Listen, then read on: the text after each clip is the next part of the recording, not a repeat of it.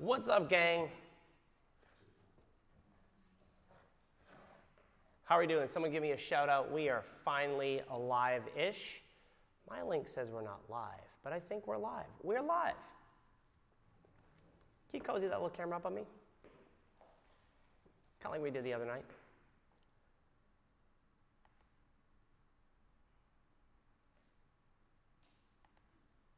So how are we doing? Question and answer period for my friends.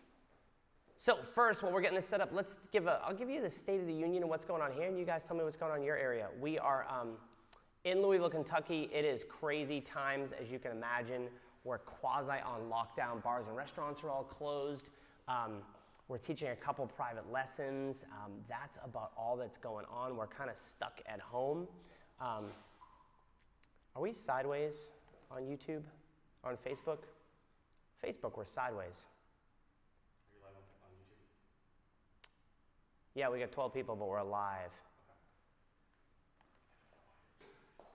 So we're good on YouTube. That's good times. And how about Facebook? How are we doing on Facebook? Facebook is displaying sideways. You're going to have to flip that camera again and probably redo that. Boy, oh boy. Hang on, Facebook, it's coming. So what kind of questions do we have? Yeah, I know it's sideways. It's craziness. I am a little sideways. Hold on. I am a little sideways. But YouTube's looking fantastic. Yes, we see and hear you. Yeah, bad microphone cable. Oddly enough, it's the same bad microphone cable that got us yesterday. Facebook, we are trying to adjust that as we speak, right? Oh, we're up. It is what it is. It is what it is. Hello, Mr. Steve from Nashville. Hello, Dan. Hey, Holly. What's going on?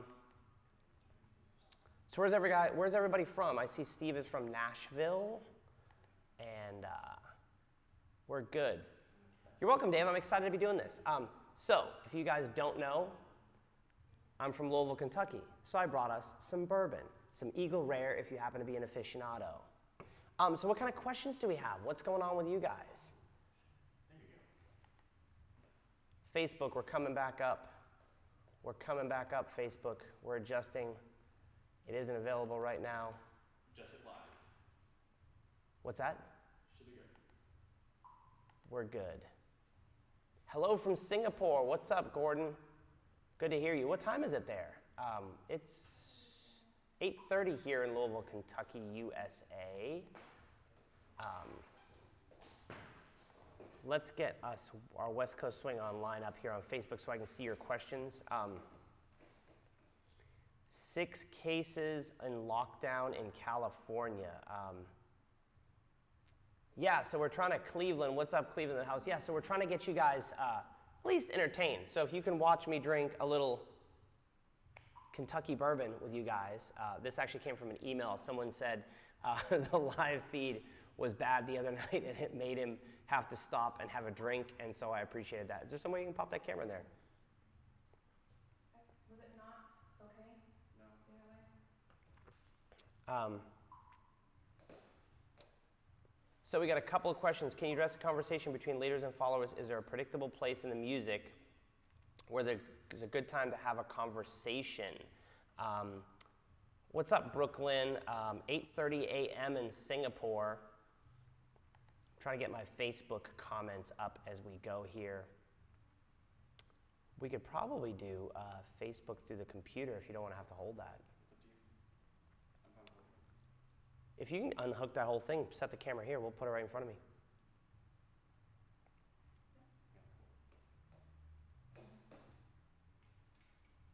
All right, I think we're good to go. Yeah, there you go. I can't see myself, so if we turn this back around, hang on. Oh, we can't turn it around. Boom, baby. There we go.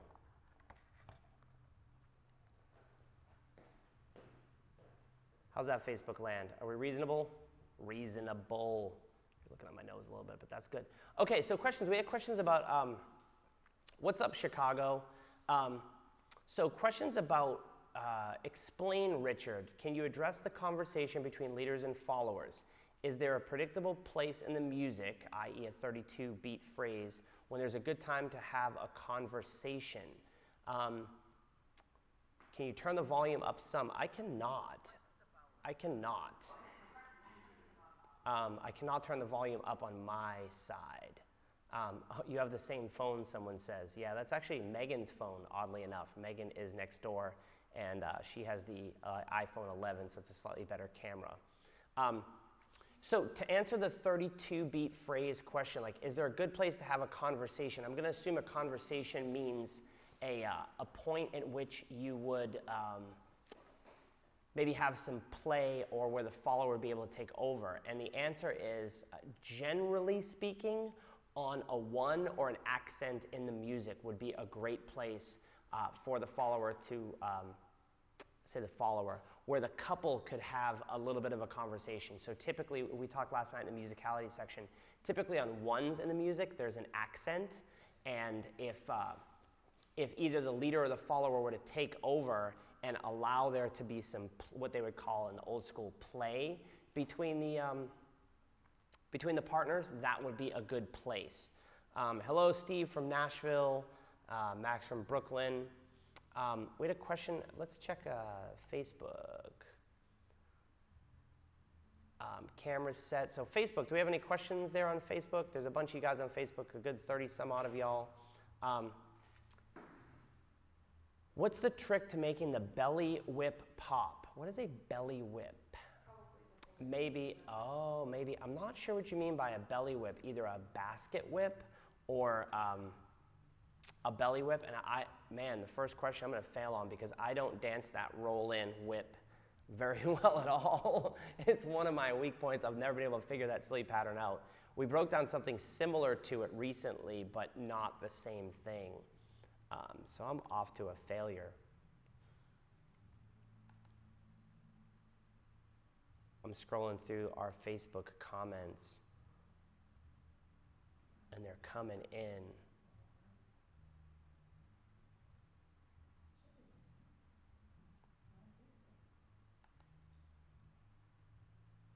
So if you came here, what type of subjects are we thinking about chatting about tonight? We'll talk about anything. We can talk about bourbon. We can talk about COVID-19. We could talk about what my day consisted of, which is trying to unravel dance cruises in a time like this, or an event that we're supposed to be running in 8 weeks, or the Kentucky Derby canceling, or musicality, or styling, or any of the like. I see Miss Emily Larson just popped into the live feed over there. What's up, Miss M? I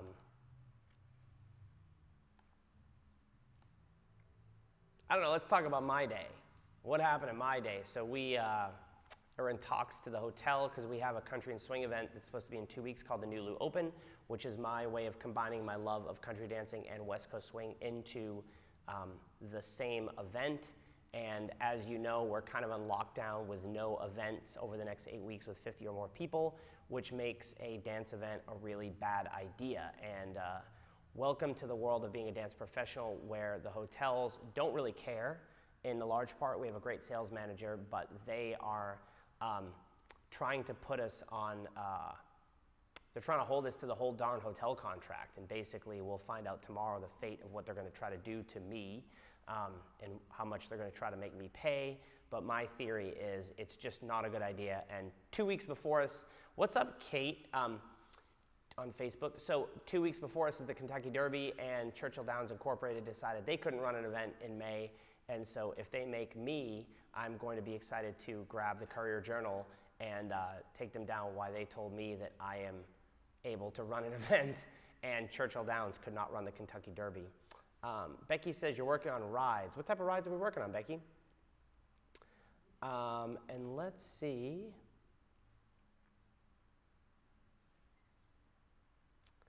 Jill said she was hoping to get Jennifer Jeffries to convince Bill Robinson to postpone Peach State to a different weekend. Yeah, we love Peach State, so if this gets to Bill Robinson, a big shout out. We respect everything that you guys do. We were sad that Peach State didn't happen. We completely understand what's going on, and we feel like we're in great hands with you at the helm of Peach State for all these years. For those of you guys who don't know, Peach State is the largest, I hope I'm not speaking out of turn, but the largest UCWDC or country dance competition running. It should have been this weekend? Mm-hmm. This weekend, so we would have been headed to Peach State tonight. It fell over. We would have been headed to Peach State tonight but we unfortunately couldn't because the event did not happen, but we're sad for all of us that go to Peach State, but it is the right thing to do, and we appreciate you, Bill, for all of the work that you did. And shout out to all of your event directors who've had events that have been affected by this, and dance professionals, because it's a tricky time, and I'm one of those people. I've got an event in 8 weeks, and we have a dance cruise going out in July, and I am getting, for lack of better terms, slaughtered by contracts and that type of stuff. And so those of you guys who dance in studios and places around the world, the people who put their necks on the line, it doesn't matter when times are good and it seems like they're doing really well, but we're stuck dealing with a lot of baloney that we don't like to deal with in times like this. But I do it because I love dancing, and I'm thankful that I've got to do as much as I have in my life through dancing, and so I will take the L along with the win. So whatever turns out, turns out. What are some good events, workshops, comps that someone that's relatively new to West Coast Swing? Someone that's relatively new to West Coast Swing. That's a good question. The camera keeps falling over. It keeps falling over. We're gonna fix this like that. Boom, baby. Ours, you just missed it. Derby City Swing in Louisville, Kentucky. Yeah, so I would recommend starting, if you're looking for events, and I mean, I'll talk, there's all sorts of people that are gonna watch this, but in my world, there's probably 3 different style of West Coast Swing events. At the high end, you've got the US Open, Mad Jams, those type of events. Those are the best of the best. Those are the highest level competitors. Those have lots and lots of people, and they can be incredibly intimidating to go to as a new person. Now, the people who run those events, they're fantastic people, but if you go to one of those events, keep in mind, typically those large events with a lot of competition will have social dancing that's starting late, and it will feel super intimidating. Now, in the mid-tier, there's a lot of events that have some competition and plenty of social dancing.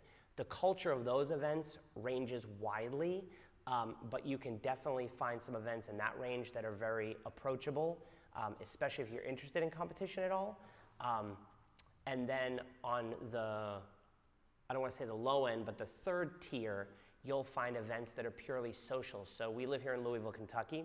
90 miles up the road is Swing and Dance Party run by Jason Miklik and Sophia Kadep, and that's a very approachable social dance event with almost no competition. So if you find an event that has very little competition, you'll typically find it to be a little bit more social because there's not competition eating up time in the schedule. But that's not to poo-poo some of the West Coast Swing events that have competition, because lots of them can be very approachable, and the ones that the US Opens, the Mad Jams, those are spectacle on themselves, but just be wary when you walk into those scenarios that as a new person you're gonna feel somewhat intimidated. And that's also speaking from a North American perspective, because I have not been to Europe over the last couple of years. Gordon says the Asia West Coast Swing Open was canceled in Singapore. I'm sorry to hear that. Yeah, that's everywhere. Everything in the next 6 weeks has been canceled. Someone says they're south of Boston. I lived in Boston. What do you think of West Coast Swing then and now? So I grew up, and what's up, Soraya? Soraya's online from Arizona. She used to live here in Louisville. Yeah, I grew up in Boston. I moved when I was 19 and in 94, and I started dancing in about early 97. When I was here, I was 21 years old. So I've been back, obviously, to Boston a bunch over the years and done some West Coast Swing and some events and some local workshops. So to answer the question of like, how has it changed over the years? I recommend you guys look up past, present, and future of West Coast Swing. There's a YouTube video, and there's also some links on our blog, West Coast Swing Online, the resources tab. Scroll down, look for history. I did a talk with a cool dude named Forrest Outman from Tampa, Florida. He's a dance historian. We talked about the change of West Coast Swing over the years, and I realized that even though I've only been dancing 23 years now, that I have seen a big shift in West Coast Swing. So I think the advent of YouTube and live video and the exposure that it's gotten in Europe has really upped the level, followed by just a natural shift in pop culture and in music. And so that is destined to take dancing in different levels. So there is a big difference. I think it's much more athletic these days. I think the level is much higher from an athletic perspective. And I think that's partially due to, number one, we stand on the shoulders of the people who came before us, for sure. And number two, I think the video reach of YouTube has exposed lots and lots and lots of people to the dance. And so therefore, it has changed and changed rather rapidly. Gidget's watching. Do you know anything about Canadian events in terms of social for newcomers, especially in Toronto? I know there's an event in Toronto, and can you look up the event in Toronto? Well, I don't know about Toronto. I know there's Montreal Westie Fest, and we'll look up the date for that. On the far coast, it just got canceled, was Calgary Dance Stampede. It would have been the first weekend in April. I love that event. As a social dancer and a non-competitor, that is a fantastic event. It's the largest largest workshop event in North America. It has 100 and something workshops, some fabulous teachers. They even let Megan and I show up. Yeah, it's a really, really good staff, really first-class event. I love the people who run it. I tell people all the time about it because it's really a hidden gem. Toronto Open Swing and Hustle Championships. What's the weekend? The Toronto Hustle Swing. July 9th through the 12th at the moment. July 9th to the 12th is a West Coast Swing event in Toronto. I don't know much about it, to be perfectly honest. Who runs it? We'll look that up for you. Let's scooch back over to YouTube.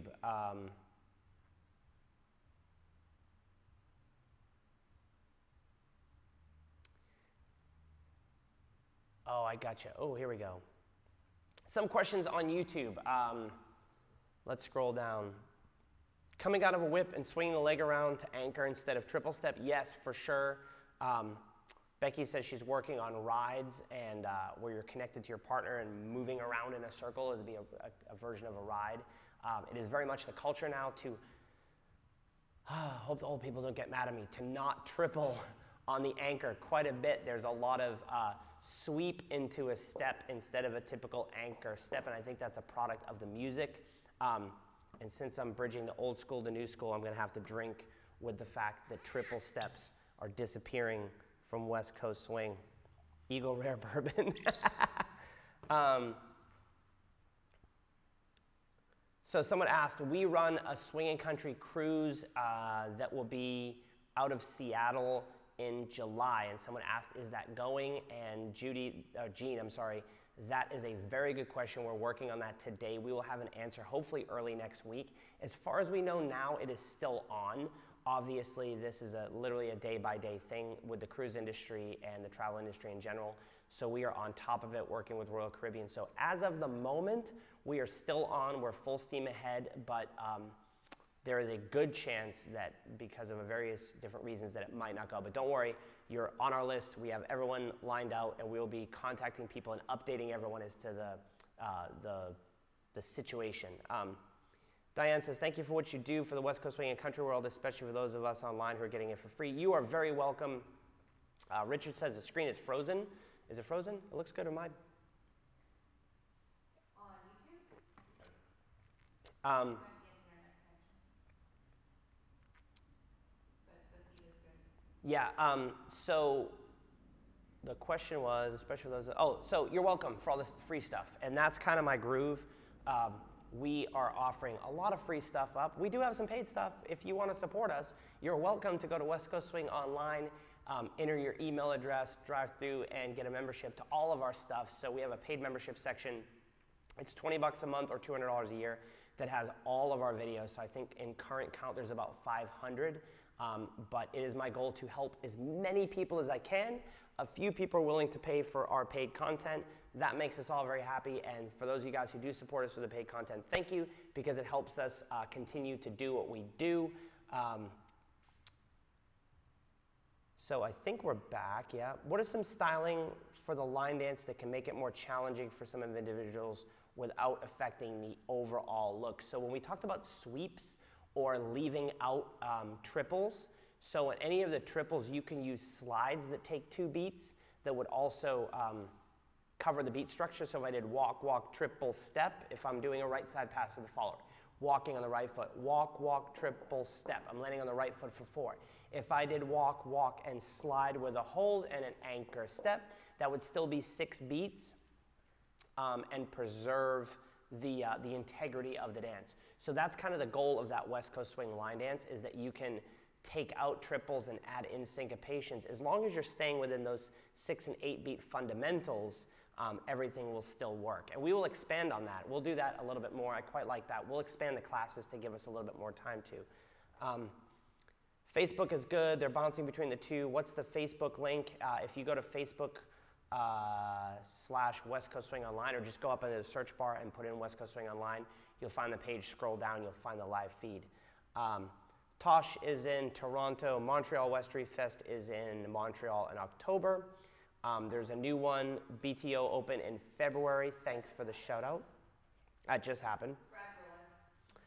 Is there a good way to express teamwork when dancing in novice Jack and Jills? So you will hear, if you're competing in Jack and Jills, and this would pretty much apply for social dancing, because at its highest level, Jack and Jills are just really good social dances, right? Which is why I like Jack and Jills. So is there a good way to express teamwork? When you're dancing in Jack and Jills, you'll hear timing, teamwork, and what's the other T?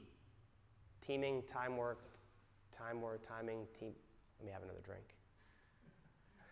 So teamwork. Yeah, so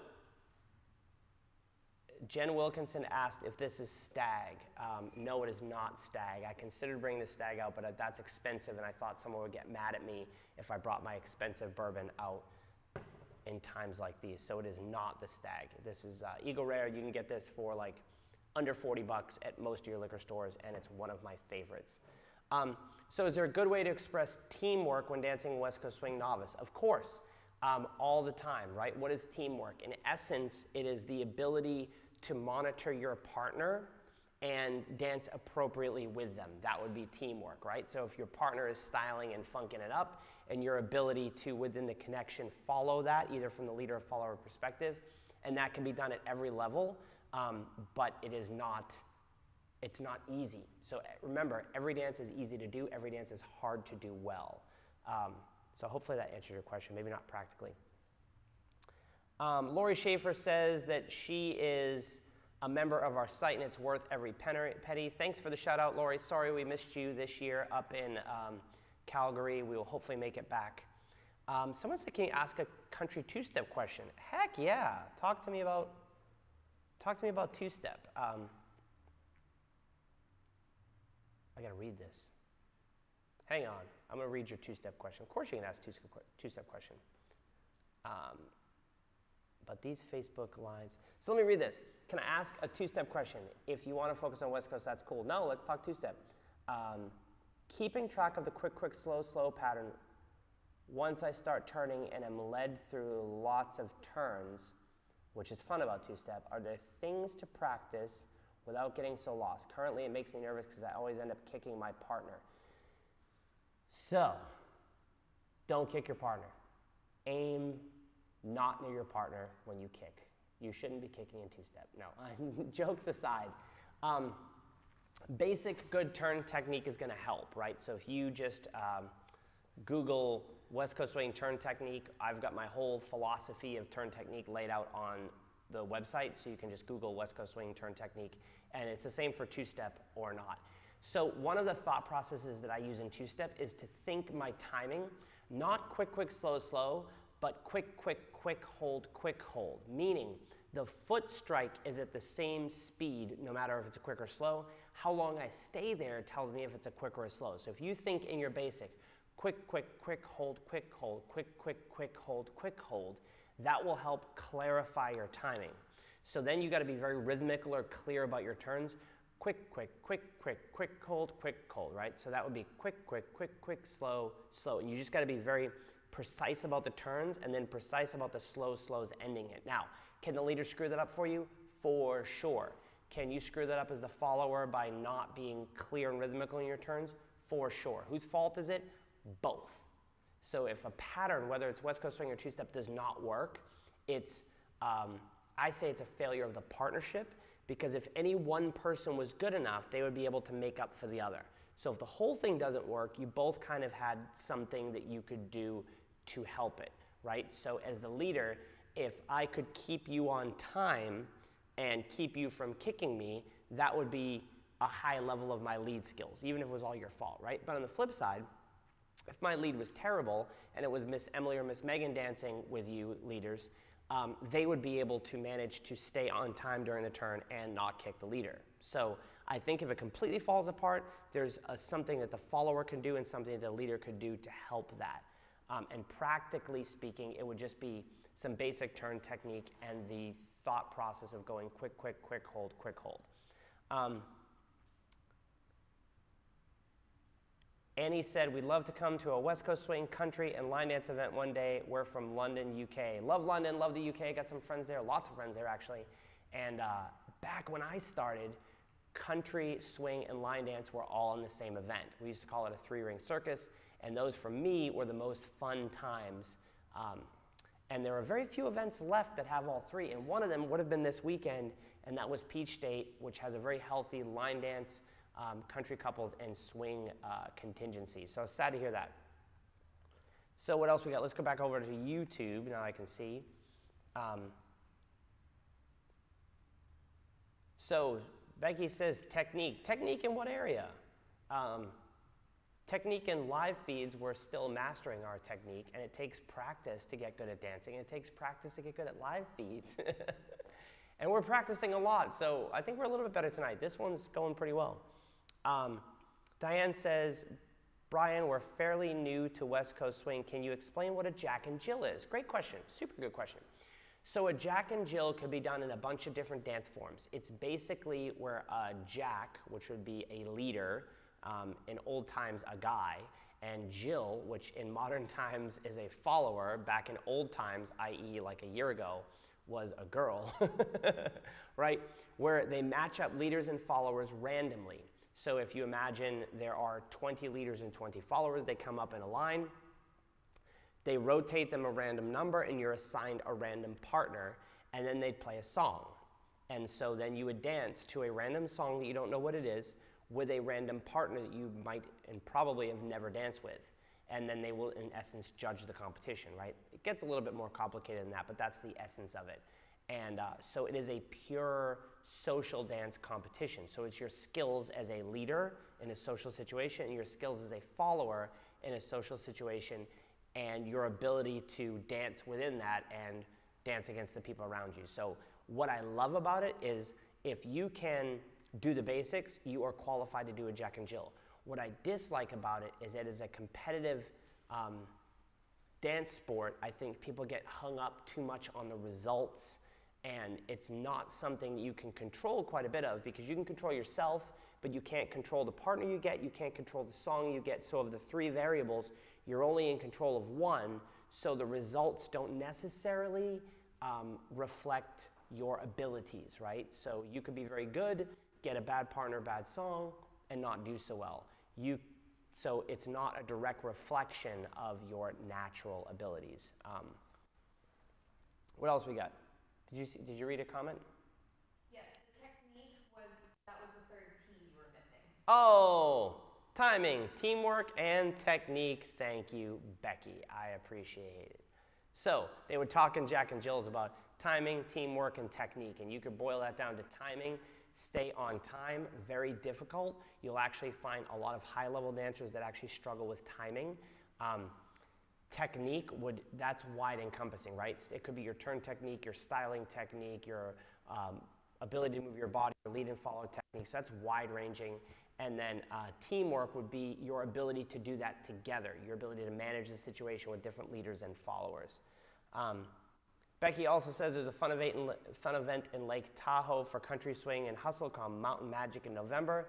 That sounds like a fine place to go. I think I'll come. What do we do in November? Nothing.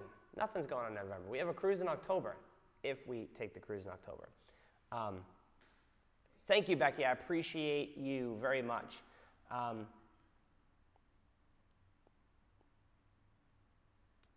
So someone said country you mentioned, and that social media, oh, this is a great one. I can talk, I'll have a drink on this one. So Dan said, I mentioned country, and that social media had helped West Coast Swing, and that he thinks that country social dancing is on the down curve. What are my thoughts? This is exactly what I want to talk about, because I have some thoughts around this. Yeah, no, I 100% think that free live video has benefited West Coast Swing. The Jack and Jill videos and the abilities for events to put out great content and inspire people was a big reason that West Coast Swing was able to permeate, right? Because if you lived thousands of miles away in a different country and you got introduced to West Coast Swing, you had the ability to watch the videos from across the pond and gain something from that, right? And that is 100% missing in the country world. And I'm going to call out some people because I have a sip of bourbon and say that the main country dance organizations are a little bit slow to react to that. And I 100% believe that. And I put out a lot of free videos. So I kind of understand the competitive space. I understand the social event space. I understand the dance event space. And I understand the video space. And so because country dance events have been slow to allow free video, there is not a lot of video to inspire people across the country and across the world into country dancing. And this comes from a guy who was elected to the Country Dance Hall of Fame in 2017. I love country dance. I have a cowboy hat. I have a lot of spandex with sparkles on it, with country accents on it. So I freaking love country dancing. But they have, and I say they, meaning the major organizations, have been slow to react to the video thing. But what are we doing? We're putting out some country dance videos. So that is going to come, and we're going to remedy that. We have a new site that's going to launch relative to country dance. We've got another one dedicated to competitive country dance, and we're about to push out a bunch of country stuff in a effort to expand country dancing over the next couple of years as best that we can. And that was also our goal with our event in 2 months. The newly open country and swing event was to kind of combine West Coast swing and country and expose the awesomeness the country is to other people. So that is my thought on country dancing. Paige, who's a friend of mine here from Louisville, Kentucky, wants to know what kind of bourbon, because her boyfriend and I have drunk bourbon before, and this is Eagle Rare. It is a fine selection for under $40. It is not the most expensive, but it is top shelf, good Buffalo Trace sourced bourbon from about 45 minutes from here in Louisville, Kentucky. What's up, David Miller? Someone said, what approach do you suggest for mature dancers, 60 years old, who have a couple of years of West Coast and your body cannot do all of the athletic moves? I'm with you. I'm with you. I'm 44, I've kept myself in good shape, but I have a bad back, and I too cannot do all of the athletic moves that I would like to do.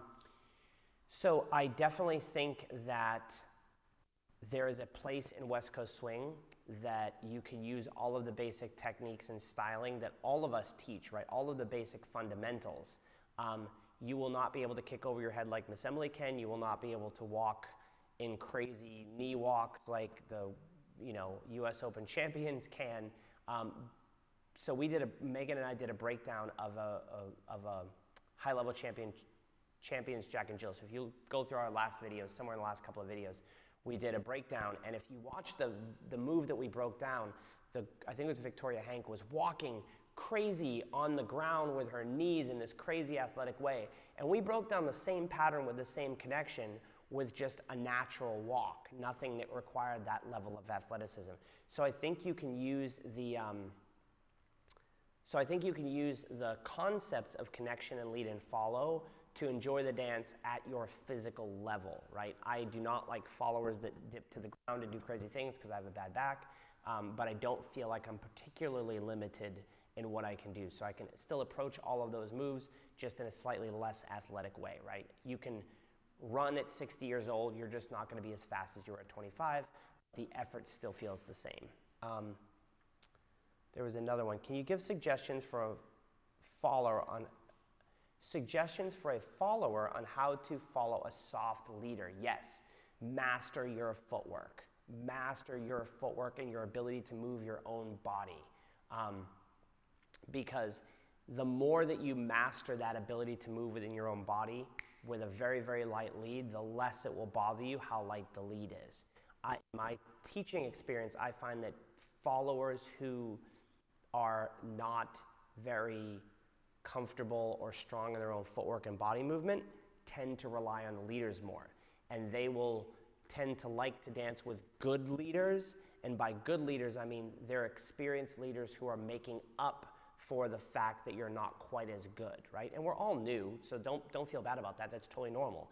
In a big group of dancers, there's plenty of those people, and there's nothing wrong with that.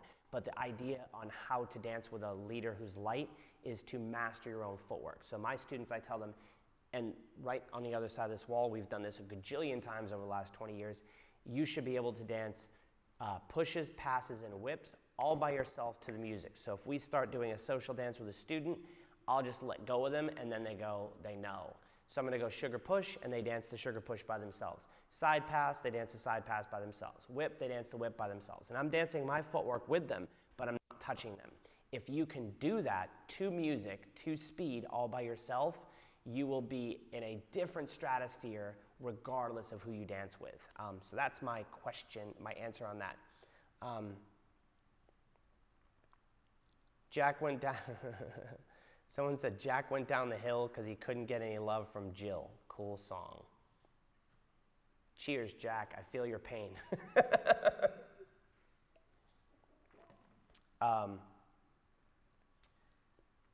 Mr. 501 said, thanks for your thoughts on the country dancing industry, and I love the country dancing industry, and that's why I'm here to help. I don't want to be part of the problem. I want to be part of the solution. Can we still see? Good? Oh, it shut off. Sorry, Facebook, and we kick off at, I forgot that camera kicks off at 30 minutes. YouTube. So Facebook, you're still good. YouTube kicks off after 30 minutes.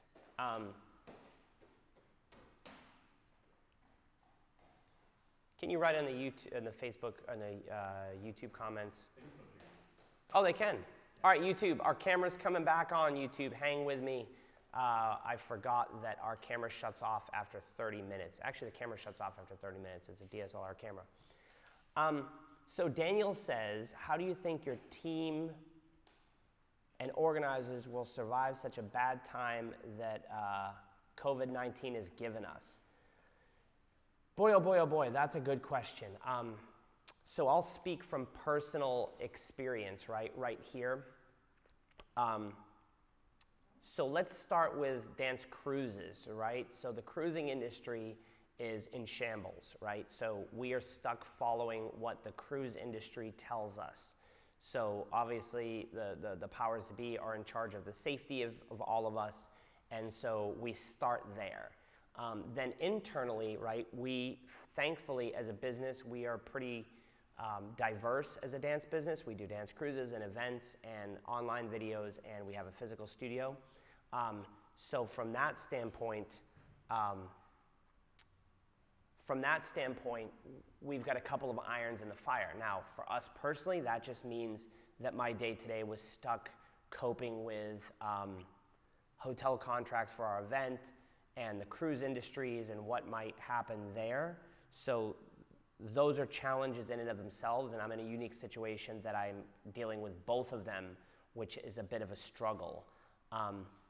Now, what do we do with the studio here? It's the same thing, right? Oh, we're back up on YouTube, cool. That camera shuts off after 21 minutes. It's 29 minutes, the DSLR. So for the studio, you know, again, we're stuck with local regulations of no gatherings of more than 10 people, so we keep the studio attendance to less than 10. We've not directly been subjected to any considerations with that.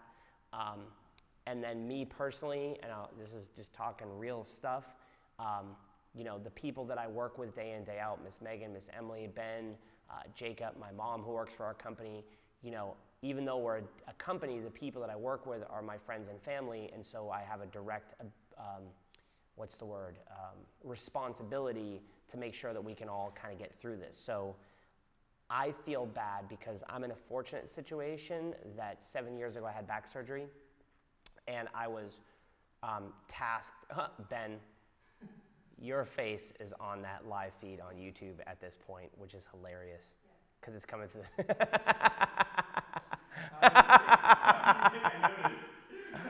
Oh my cow, that's hilarious. I love to tell my own thing. Yeah, so you know, I've been in a position where I was fortunate actually in 2013 to go through back surgery, and it allowed me to understand my mortality as a dancer and the fact that most of us in this industry are, you know, a couple of paychecks away from bad times. And so that got me off my rear end 7 years ago to build a business around me that fortunately will hopefully be able to survive bad times. And so I legitimately feel bad for service industry workers and dance teachers and people who are not in the position that we're in to be able to at least absorb some of the bad stuff. But make no mistake, even though we're probably in a better situation than most, it's crushed us hard literally in the last week. So yeah, if those of you guys know me, we used to put out, about how many years ago did Start Now videos come out? 2018, I put out a string of about 25 videos called Start Now, and it was basically, I ranted against YouTube, not YouTube, I ranted against GoFundMe videos, and saying that a lot of GoFundMe videos were asking for things that weren't particularly necessary, like, oh, donate to me because I want to go to a dance competition. And my argument in some of those videos was start now, because if you're not in a position to do some of the fun things you like to do now, you might not be in a position to absorb something that goes wrong, right? Whether you get injured or sick or, God forbid, this craziness that's going on around us. So those were the Start Now videos that I put out in relation to taking care of your stuff for the long term. So hopefully we're in a good position. And again, we got a little bit more free time than we'd like, so what else can we do but put out some free content, keep you guys entertained, and do some good in the world, and hopefully on the other side we'll all be better for it. So that's what our team thinks about this. Yeah, YouTube went down for a little bit, but we're back up. Any other questions, Facebook friends? Gordon Luke has one. What's Gordon say? Are you planning to post some video and West Coast swing move to apply it on teamwork? Teamwork. Can you write a note for me? So you guys give us video suggestions. We put them into a spreadsheet and then we schedule them out. So Gordon, I will shoot a video on teamwork and put that out in time. I'm not sure when it's gonna arrive out. We have a long video shoot scheduled tomorrow, and those videos will be going out in the weeks coming, but you are on my list, my friend, and I appreciate your support.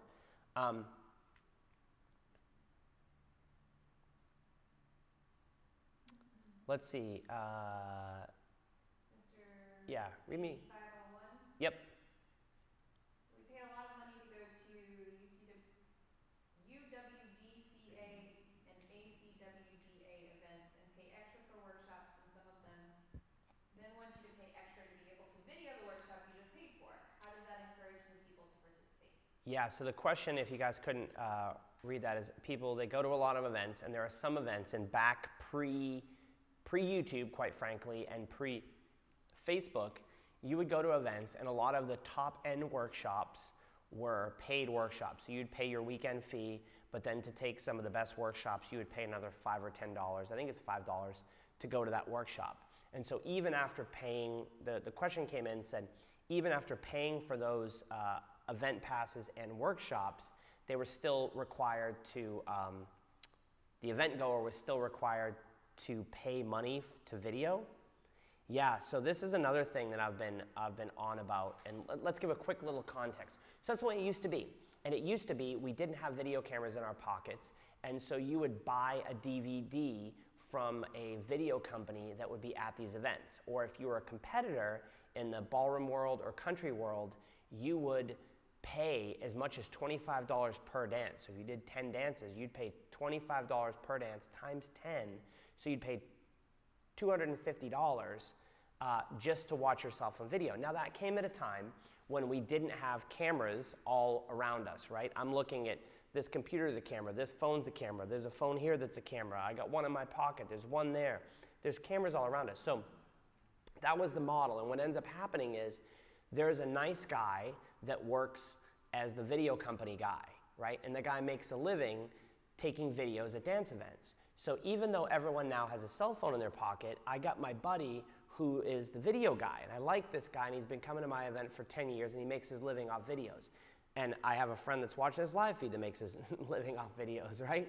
And so, but what happens is the life shifts, and now there's video cameras that are readily available. And so the question is, do I want my buddy to continue making a living, or have things changed? And in my estimation, things have changed. We all have cameras in our pockets. So in time, we are all going to, there's going to be free video everywhere, right? So the question for the event organizer is, does he tell his buddy, sorry, Joe, you can't make your living taking videos and charging people at events because I'm going to let people video free, right? So because most of us in studios, and there's a lot of events that allow free video, it makes the ones that aren't look like they're doing something wrong. But it is within their rights to do it. I personally don't agree with it, but I understand the situation. I'll tell you another story. We did something called Pure Dance with Mario Rabau. It's about 100-person workshop that he moves around. So we had Pure Dance Chicago, and there's Pure Dance Houston, and Pure Dance Raleigh, and he gathers together a bunch of really cool workshop instructors, puts them in a small event, Friday, Saturday, Sunday, in cities around the world, and you get small access with 100 people to these videos, to these workshops. Fantastic idea. So we did one at a friend of mine's studio up in Chicago, and they charged a weekend video pass. Now, Mr. Free Video is working with his friends, and they're charging videos. But what they did was they donated the money to charity. And I thought that was a brilliant idea, because now no one wants to cheat and take free video when other people are paying for it. And so they took the money and they donated to charity. And that for me was kind of a cool win-win, because everyone got the video, they paid a couple bucks and went to charity. But that's why it happens, so I understand why it happens, but we're gonna get to a point where there's free video everywhere. So my argument is, let's just put it out there, and because it's out there anyways, right? And does that help or hurt the industry? It only helps, right? We're not paying to watch the Super Bowl feed. I get it in essence for free. So love what you're doing. Do you have any plans for more online classes? Absolutely. West Coast Swing Online /live. West Coast Swing Online /live. That is going to be your hub for our group classes. If you go there now, you'll see the rest of the classes for this week with links to the YouTube feed. We'll keep getting better at these as we go. And so that's what's going to happen. That's what's going to happen with the live videos. So kind of for the foreseeable future, you can count on live videos at least 6 days a week. We've had them, what do we have? Tuesday, Wednesday, Thursday, Friday, Saturday this week in various levels of video. So those are going to continue. West Coast Swing Online /live. Now, if you guys are watching this and are not signed up for either you Facebook or you YouTube are not signed up for our email list, that is the #1 best way to communicate with us. So right now, go to West Coast Swing Online. You can enter your email address on the front page. That's going to get you a free membership to our site, 30-something free videos. More importantly, it's going to land you on our email list. We send out emails at least twice a month. Every other Tuesday at 2 o'clock Eastern, we send out free videos. So twice a month, free videos. The other advantage it does is it lets us communicate. You can send me questions via email. The whole team answers them, myself, Miss Megan. We answer the emails and write back and forth. So you can ask us questions for future videos. But that also lets us communicate where we're going to do projects like this, send you the information you need. So if you are not already signed up, do that, westcoastswingonline.com. Front page, enter your email address. You'll get a free membership to the site, 30 free videos, but more importantly, you'll land on our email list. So send that to people and encourage them to get on our email list, because we can communicate and give you more free stuff. I saw George Yeager said, please do a video detailing the Rock and Go. Done, George. So that video is already shot, and it will be out here in good time, probably the next couple of weeks. But we already did that earlier this week.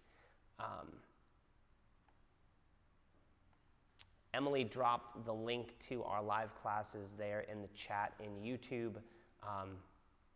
It's also, if it's not already in the comments section of the video, we'll have to add it there too. Any other questions for you guys, Facebookers? What's up, Teresa? What's up, Wendy? George, Kelly, if he's still watching. Any other questions, YouTube, Facebook? What do we got on our brains? What? I said, does Facebook or YouTube have any more questions? I'm gonna have one more sip of bourbon. 11 more minutes. We get 11 more minutes to our chat. You're going to make me drink more bourbon while I'm trying not to make too much noise.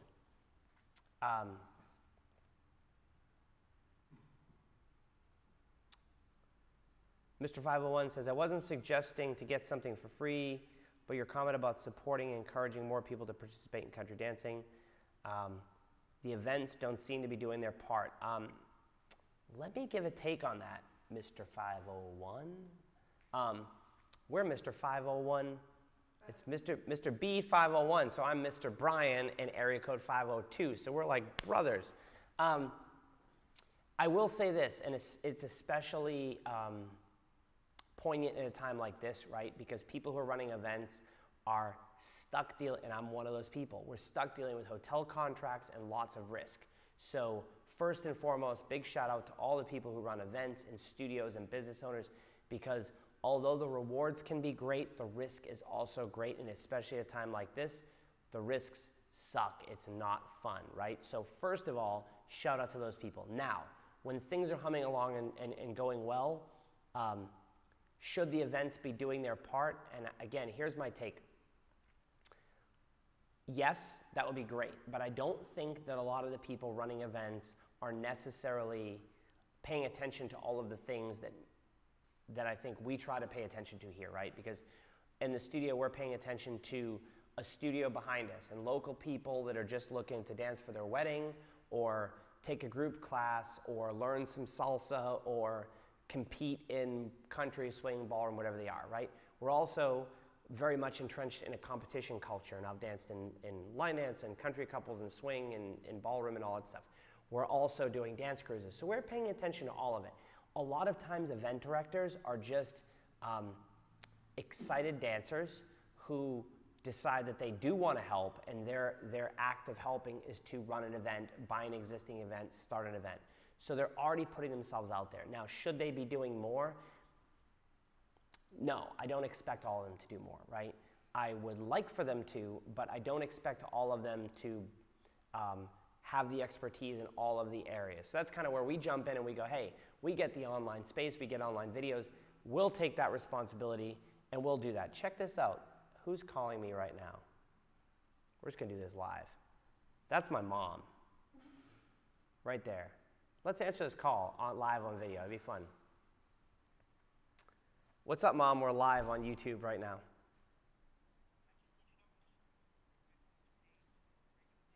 I can't answer a question about pay live on video.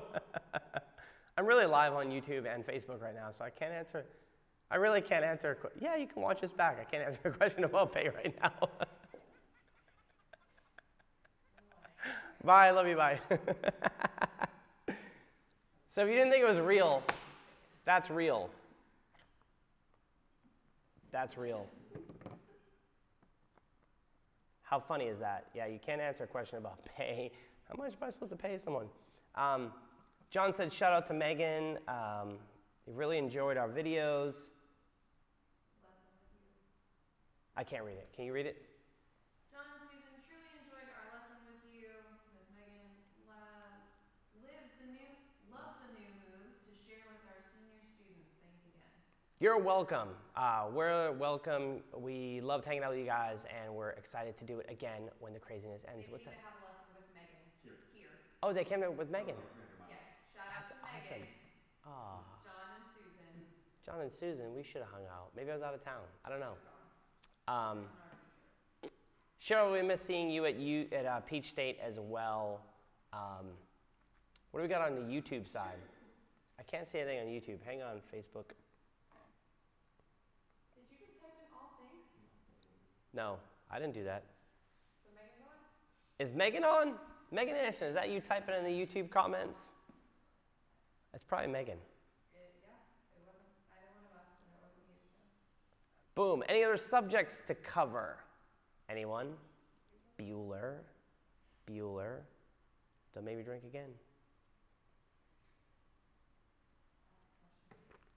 This is fun. I haven't had any bourbon for a couple of weeks. I want to keep my immune system strong.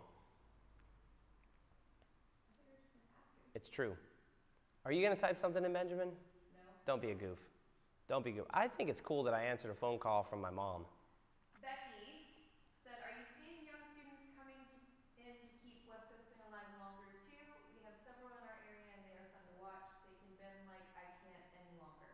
Yeah, our young people, so Becky said our young people coming into West Coast Swing to allow it to keep alive longer. And I think West Coast Swing is pretty alive and well, to be 100% honest, right? It's always been a smaller niche dance in the grand scheme of things.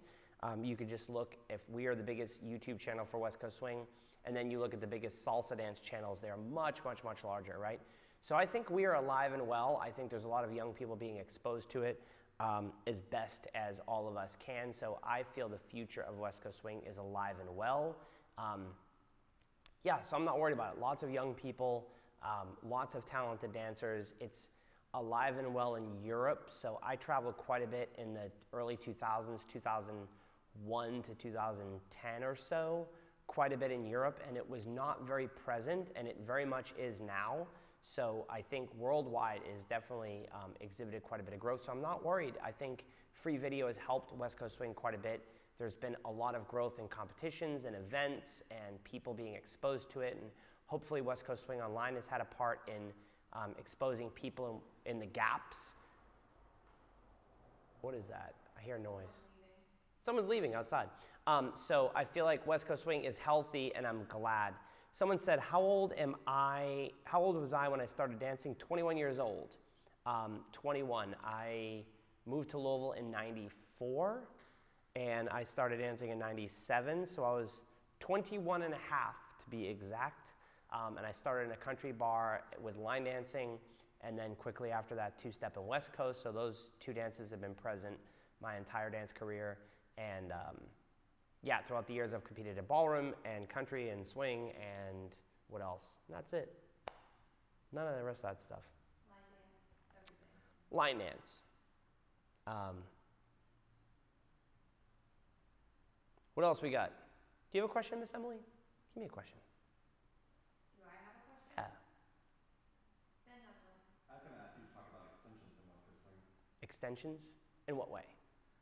So adding in on your sugar push, instead of just going 1, 2, 3, and 4, going 1, 2, and doing an extra walk before you Ah, so Ben, who, can I add some context to you, Ben? Yeah, so Ben, for context, walked into our studio, 7 years ago or so, and walked into a group class and then said, yeah, group classes don't work well for me because I learn too fast. And in my estimation, people who get good at dancing both think they're a little bit better than they are, and they're patient to stick at it for a long period of time. So that is a good combination in my book.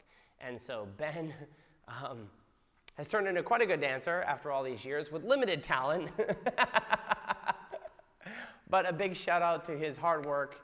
And so he asked the question, he's behind the camera, he asked the question of like how to add extensions to West Coast Swing. So the best way to think about West Coast Swing is in 2-beat increments.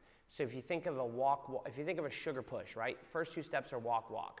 How many beats is that? 2 beats. The next is a triple step, triple step. 3 steps, but only 2 beats of music. The anchor step is 3 steps, triple step, but only 2 beats of music, 5 and 6, right?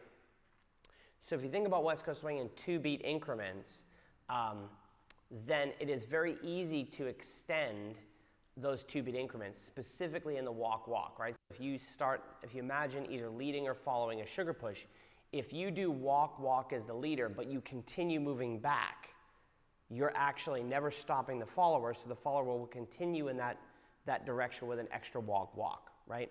So you could extend that out to go walk, walk, walk, walk, triple step, and anchor step. So you could take your sugar push and turn it into an 8-count move in essence. Another place that you could add a walk, walk, simply put, is think about a whip. 1, 2, 3, and 4. So dance 1, 2, 3, and 4 of a whip in your head. 1, 2, 3, and 4. Now what's going to happen? We're going to walk 5, walk 6, and then anchor 7 and 8. So if you did the 1, 2, 3, and 4, do this in your head. 1, 2, 3, and 4. Then walk the 5, 6. Keep walking 7, stop 8. Then anchor step. You'd end up with a 10-beat pattern. So you can extend the walk, walks easily in a lot of different places in West Coast Swing if you think about it in 2-beat increments. Does that answer your question? You have 3 new questions. 3 new questions. What's your best guess at this point for if West Coast Swing will recover or not after the pandemic in Canada? Most partner dancing studios and we're getting deep. I need a drink. The question was, what's my best guess of how the West Coast swing industry or industries, dance industries in general, will recover after this pandemic? I guess technically it's probably an endemic because it's not leaving. I think that that's up in the air, to be 100% honest. It's for the next medium term, by medium term meaning next year or so, I think it's honestly fairly dicey, and those of us who are in this industry have to pay attention to that, right? So what can we do? And the answer is, I don't know. I really don't know. Yeah, I mean, stay positive. We're doing what we can and monitoring the situation. Right now, it's almost too quick to tell. I think it will have an impact on our industry, 100%. And I'm in the epicenter of that, right? We have a studio and we run dance events and dance cruises and have online lessons. So our entire business, although diverse in the dance world, is still all based upon the fact that we love to dance, which is congregating groups of people and all touching one another. And one of the things that we have become okay with is we all go to an event every year, the Country Western World Championships, and we all come home after a week in the Opryland Hotel and we have the world's crud, right? Because we're okay, we all get the flu, and we're okay with a bunch of us coming home and getting sick afterwards because it's wintertime and the flu is going. So what does that look like with this current situation? And I don't know. I don't know how it's gonna, I don't know the realities of a different bug being introduced to us, and I don't know the realities of how we're all gonna react to it in mass. So will it affect us? Yes. Will some dance studios not be able to absorb it? I think the answer is yes. What can we do about it is to pay attention and make the best calls for all of us, and then it will sort itself out from there. And I will probably have a different answer in a week than I will in a month, than I will in 6 months. But this is what we do, so we're not going away, and that's why the online space, as long as you're not in groups of 10, we're good to go. Next question. 2 more. What's just swing events? What is just swing events? So those would be events that only focus on West Coast swing. So West Coast swing is what I like to call a cult event, or cult dance.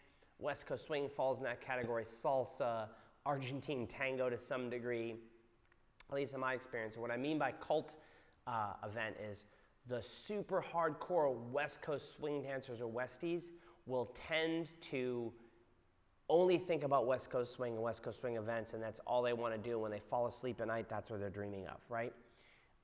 Salsa dancers tend to be the same way. Argentine tango dancers tend to be the same way. And that's not saying that all of us are like that, but quite a few of us who get addicted to those particular dances tend to only like that stuff. So what I mean by all swing events are events that only focus on West Coast swing. And although we run a World Swing Dance Council event, Derby City Swing, last weekend of January, we also introduced some country dances to the mix because I like a little bit of a mix while still giving people the dance that they're so excited about. So that's what I mean by all West Coast swing events. All right, 2 final questions. 2 final questions. Since we're already over. Do you like trains? Do I like trains? I love that question. Let me tell you why I like that question. Because I live, if I walk out the front of my house and I look to the right down the street, I can see a set of train tracks. I live on the wrong side of the tracks. I've lived in this neighborhood since 2004. For most of the time, over half the time, I lived on that side of the train tracks.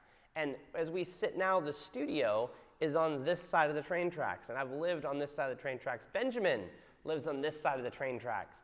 Miss Emily lives on this side of the train. I used to live on this side of the train tracks, and I moved to the wrong side of the tracks. So to get to the studio, I had to cross the tracks. So that bothered me.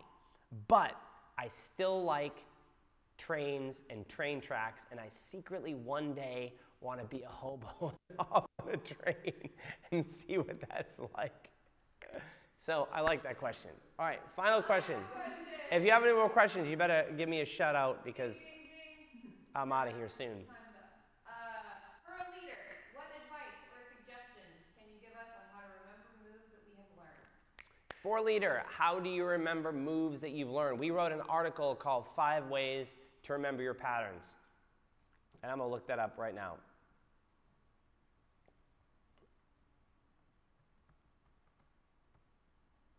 So if you look up 5 ways to remember your patterns in West Coast Swing, you will find our article, and I'm looking it up.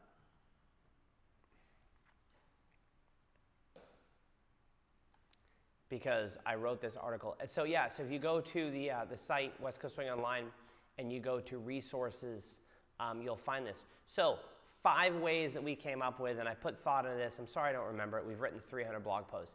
Number 1, you should take notes or a video. If you take the video, please watch the video. So take notes or a video. If you actually take the time to write it down, that's actually helpful for your brain. So number 1, take notes or take a video. Number 2, dance your new steps immediately and often. So if you take a class or a lesson, right after the class or a lesson, go ahead and walk through what you're doing, right? If you've ever been to a workshop and seen a teacher walking through the pattern they're about to teach right before they do it, that's kind of what they're practicing. So you need to practice the new steps immediately and often. After you learn them, when the class is over, oh, that's bad. Hang on, Facebook.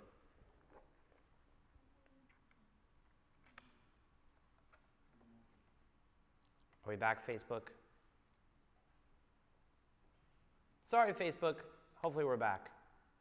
Facebook, we've got the audio back.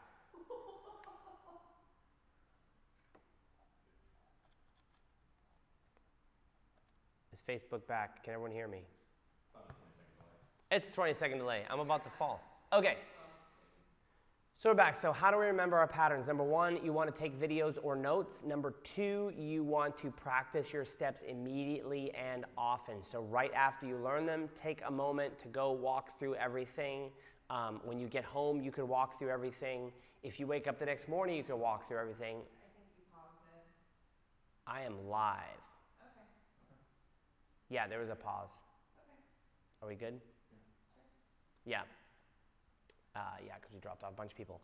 And then number 3, you want to use visualization. So when I was in my super excited about dance phase, I would sit back and imagine my routines. I specifically remember back in 2003, I was thinking in bed about my cha-cha routine. So running that through in your brain can be also super helpful. Remember the basic in your pattern. So if you've learned a particular move, you want to understand what the base pattern of that move is. So if it is if you learned a whip pattern, you want to imagine a whip, and then what are the adjustments to that whip that you're making to cause it to be the move that you've learned. Number 5 is to teach it to someone else. And I kind of wish we lived in a apprenticeship society where there were levels. Let me explain it this way. In our current dance culture, there are amateurs and professionals, and we sort of imagine like, oh, Ben is teaching people, he's only an amateur, he's not a professional. But in my world, if you are a newcomer dancer and you move to the novice level, you should teach what you've learned so far, understanding you're not a master, but you should teach that to the newcomer people. If you've moved from the novice to the intermediate level, you should teach the novice people the things that took you to get to the next level.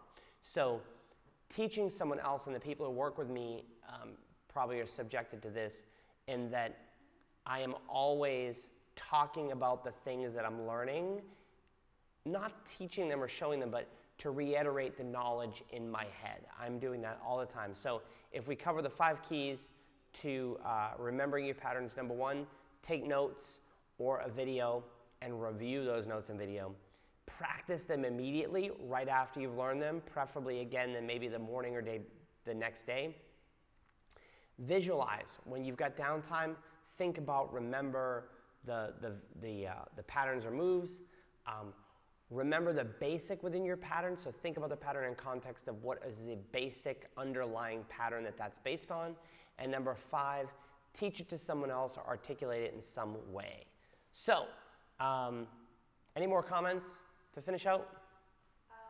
There's one more. Yeah, we'll do one more. Oh, okay. Oh, there's the one. At all swing events, I've always found it interesting that whenever a two-step is played during social dancing, the dance floor is mobbed. And also Megan said, don't go breaking my phone. So 2 comments. Let's cover Megan's. Number 1, Facebook Live is on Megan's phone because she has the iPhone 11. I have an iPhone 6 because I won't upgrade to the dongle because I think it's a terrible word for an adapter. So she said don't break her phone. Facebook, YouTube, we're good. The second question was, when this person goes to West Coast Swing events and there is a 2-step, the floor is mobbed, and what are my thoughts about that? So my thoughts are 2 things. Number 1, it might be mobbed because they don't play a lot of 2-steps. So they get a little bit and everyone's like, oh my God, I know how to do this. So that's part of it. Number 2, I think that 2-step is it's the quintessential country dance in country bars around the world, and it is not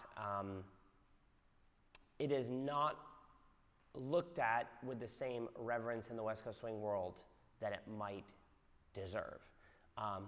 And as 2-step makes its journey out of the country bars into our dance world of events and studios, I think that it has a place, and it is my goal in this stage of my dance career to help bridge it from a social dance, and West Coast Swing as well, from a social dance to something that has a little bit of a syllabus and a way to teach it more uniformly across different studios and different dance events across the world. So that's my thought on 2-step. Michelle Kincaid, oh, she is another Hall of Fame West Coast Swing dancer that I spent quite a bit of time with in Japan back in the day. So thank you, Michelle. I'll explain who Michelle is to you guys.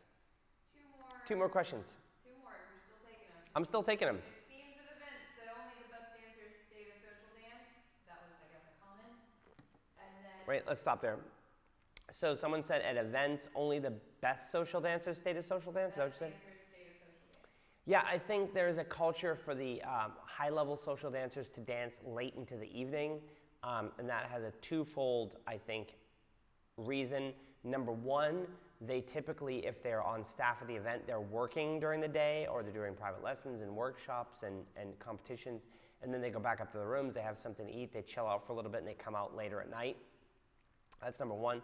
Number 2, I think that the ones that do this every weekend, they will tend to wait later at night because, number 1, that's the culture, and number 2, that helps them avoid the mass of social dancing earlier in the evening where they might get drugged onto the floor a whole bunch. And there's different thoughts around that. But next question. At 53 years of age, I think that social dancing at events begins way too late. It's cool for younger people, but not so much for older people. What's your take on that? At 50, this person says at 53 years of age, I think social dancing starts much too late at events. What are your thoughts about it? And yes and no. And let me explain. Yes, I think it starts quite late.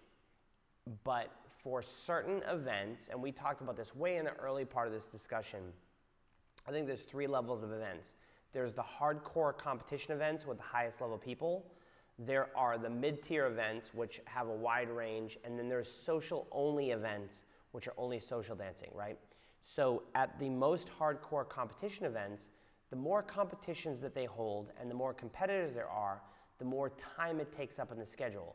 So those events have no choice. If they run all of the competitions and all of the levels and prelims and Jack and Jills and Strictly Swings and every single iteration of competition, it physically eats up time in the schedule, so their only choice is to dance late at night. So those events, the culture of the event means that competitors dance during the day, a lot of people take a long break, and then they come back out in the social dance late at night. So there's not a way around that for some of the events that offer all the competition. Now, does it start too late? For the average social dancer who doesn't do every single competition or want to compete at a super high level, yeah, it probably starts too late. And in our experience at our swing event at the end of January, Derby City Swing 2021, we made a conscious effort to offer competition but not every single division.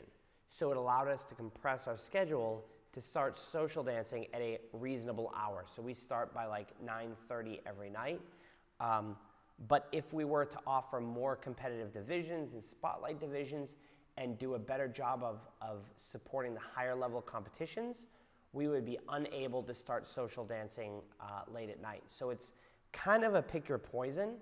If you go to social only dance events, you will not get the highest level of dancer, but you will typically start social dancing earlier because there's no competition to worry about. So it's neither good nor bad, it's just a different iteration of, and Facebook is a good way to ask questions as to which events suit what your personal needs are. And for us here in Louisville, I'm looking at Emily and Ben behind me, like we want to support, we have what we call a customer avatar, which is we kind of picture a specific person in our brain, and the person that we're looking for at our event is a competitor or social dancer.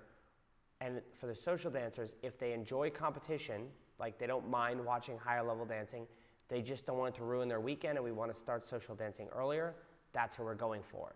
And so those people don't mind that there's competition going on, but they want to make sure that they can social dance at 9:30, 10 o'clock at night, and they don't have to wait till midnight, 1 in the morning. For the people who go to these big, amazing West Coast Swing events, they are much more interested in the competition, the higher level stuff, and they don't care if they stay up till, you know, they don't start social dancing till 1 o'clock in the morning. So 2 different types of customers. Any other questions? Mr. B just said that the same thing happens for waltz at events. The floor is full when they rarely play one. And then Becky Carranza said, by the way, that event I mentioned earlier is Michelle Kincaid's event. One more reason for you to join us in November. Oh my God, Michelle Kincaid's event. That's Mountain Magic. Yeah. So we'll leave on that note, because Michelle Kincaid is a Hall of Fame West Coast Swing dancer, a good friend of mine. Mountain Magic is in November. It's in, where's Mountain Magic? California? Look it up real quick. Mountain Magic. We'll give a final shout out, because I love Michelle Kincaid. Thank you, Becky, for that, and I appreciate it. And so thanks, guys, for hanging out. We will do more of these moving forward. Keep abreast of everything. West Coast Swing Online /live. West Coast Swing Online /live. We will continue to share that link, and thanks for the support. And make sure, if you guys are not already signed up for the email list, you go to westcoastswingonline.com, enter your email address on the front page. You'll get a free membership and some free videos. Cool. But more importantly, you're on our email list. So share this with your friends, all the cool stuff, and we will continue to support you guys. Send us an email. All the team of us are on top of this, trying to get these live feeds worked out, and I'm sure we'll get better. We're a little bit better today than we were before. Lake Tahoe, yay! West Coast Swing said they loved our event, Derby City Swing, because we had short social dancing after every classes through the day. So that's one of the things we did at our swing event. And those of you guys who have workshops and events, I encourage this because it worked really, really, really well for us. We did a workshop, and then did we have like an hour break? Let's just go with 30-minute breaks. Like, it depends on the day. But instead of workshop from 9 to 10, workshop from 10 to 11, workshop from 11 to 12, that gets grinding. Every single weekend workshop I've been at, every single event I've been at, those schedules get grinding. So I recommend you guys, if you're planning workshops and events and with your schedules, leave 30-minute breaks between the workshops. It lets people run to the restroom, get a drink of water, talk to the instructor, practice what they've learned, and then from there, I think the schedule is much more relaxed. It allows for less classes, but I think a better overall experience. So, yay, Michelle says, I love you too. I love you, Michelle, and we will have to catch up on Facebook. I appreciate you. We should share some good memories, and I'm going to share some of our memories from Japan back in the day with Robert and Hiro, God rest their souls, with my friends behind the camera. So on that note, I love you guys. We're out. We'll see you tomorrow. What's on the schedule tomorrow? Beginner West Coast Swing at 8 and Intermediate West Coast Swing at 8:30 at ish. 8 o'clock class will have to begin and end on schedule, and the intermediate class will go a little bit longer. So love you guys, thanks, and we'll see you again on a dance floor soon.